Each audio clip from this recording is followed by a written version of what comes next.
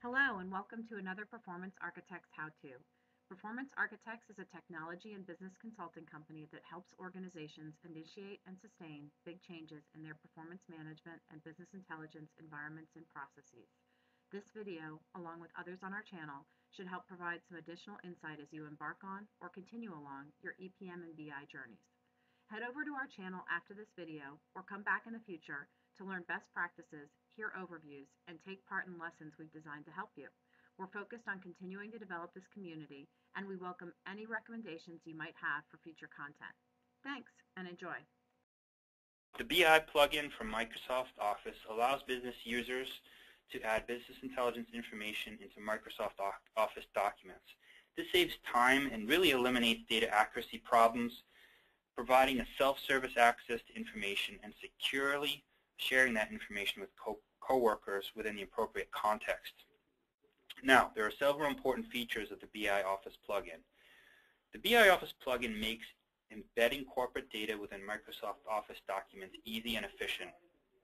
A business user lays out a document template into which they'd like to embed corporate data using Microsoft Word and Excel. Their plugins actually allow you to connect to OBIEE, select the content, whether it's an answers report or actually dashboard content within a dashboard view, and then bring that right into Microsoft without having to actually go back and forth. Unlike other business intelligence tools, this plugin generates 100% standard Microsoft Office documents. Another important feature, very important, is the BI Office plugin also preserves the user security information when accessing corporate data from Microsoft Office.